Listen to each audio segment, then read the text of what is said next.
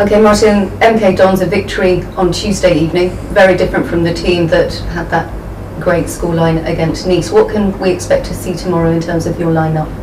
Of course, we had more than 20 players, so we played two teams. We played a very strong team against Nice, and then against the Dons we had 5, 6 experienced players, senior players, mixed with youngsters. So tomorrow we will play with a very strong team, and it will be on and about the same team as we expect to play next week.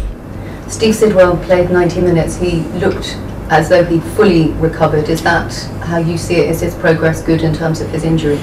I think he's back. He's back in business. He looks good. He's stronger. Of course, it was an operation and he was out for months. But I wouldn't say he's 100% fit yet, but he is 90%. And Hugo Rodallega getting a goal. I know you wanted to take him off, but he didn't want to come off.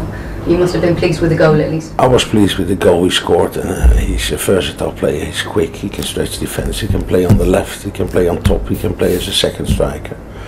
The only thing is with Hugo that he's injured again, so we have to assess him tomorrow morning, and then hopefully he could be ready to play 45 minutes, but we are not 100% certain on that, so he will possibly not be involved tomorrow, and that could be a problem for next week. And Aaron Hughes also, he is suffering with a slight injury currently. Yeah, he had an ankle injury, so that was a blow. And hopefully, because they told me that he's a quick healer, so that is good, you know, at that age. And hopefully he's back Wednesday, Thursday, and to train. And hopefully I can involve him against Norwich. So the team that you put out tomorrow is going to be far more likely to be the team that would be seen against Norwich in a week's time? Yeah, I'm always a bit hesitant to tell you the team, because firstly there's an international week. They play 3 days before we start the league, yes. And that is awful again. So there will be a lot of players going to their countries, and hopefully they come back fit and sound to play for us. But if that is not the case, you know, for me it's always difficult to talk about the team for next week, because you never know. It's again a schedule we don't want, but they play their friendly matches again.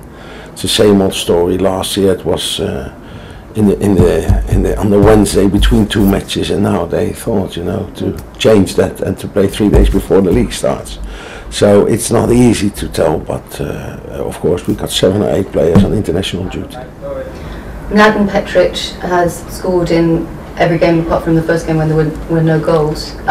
You must be delighted with that. I know pre-season isn't always a barometer for Premier League, but certainly he seems to have made an impact.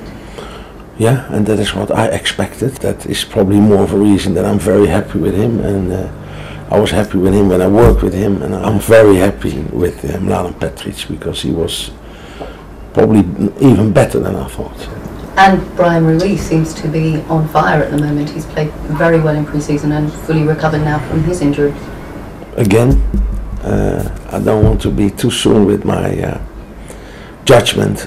He was one of our best players. He looked very fit, but he comes back Friday, and we tried to do something with the medical staff of his country, but was impossible. They need him because he didn't play for them for months, so that is another thing. And it's always difficult to focus on the next match because of these sort of schedules and programs. So hopefully Moussa Dembele, Diarra, all these Brian Ruiz. Luckily enough, Petric is not playing for Croatia anymore, so he's what I know now is that Petric, you know, he's a steady factor in our squad, and that is pretty good to know. And playing in an empty stadium tomorrow, more like a training game than a football match. Does that make it more difficult in terms of preparation, or is it very much? No, we made that decision ourselves. We could have gone to abroad to play a game, but I thought it was better to stay in London, because all the games we played were in Germany and in France, and against MK Dons, but that was not probably the first 11, so it is good to play in our own stadium. The only disadvantage is that we couldn't play for our crowd, and that is what you always want. 1 week before the league starts, play in your own stadium. But because of the Olympics, there was not enough police available, so we couldn't do that. So we had to go abroad. So then that is why we made the decision to play behind closed doors. We wish you luck tomorrow. Okay, thank you.